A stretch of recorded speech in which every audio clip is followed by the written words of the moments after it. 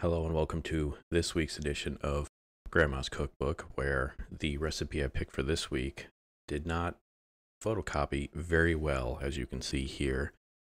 And at first I thought I was making Peek-a-Bulgarias, but upon further review and assistance from others, I think these are Peek-a-Boo squares.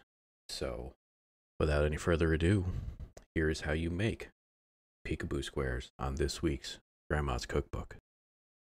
In a large bowl, combine 1/2 cup of margarine, which is a stick, with 2 cups of sugar, and cream, sugar, and margarine together.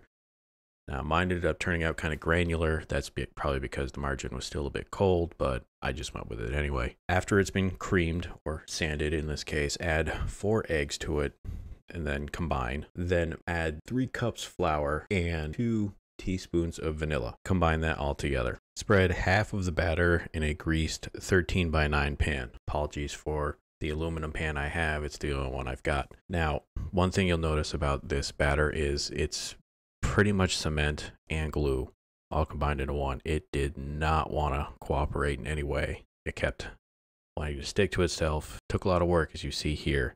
Add 1 can of pie filling on top of that. And then on top of that, put the rest of your batter. Then bake in an oven at 350 degrees for 45 minutes. And presto. What does it taste like? It essentially was a blondie. I think maybe next time when I do it, probably do room temperature margarine and maybe a different pie filling, because the blueberry did not work very well with the blondie. Maybe next time I do raspberries or cherry. Thank you all for watching, and we'll see you next week with another edition of Grandma's Cookbook.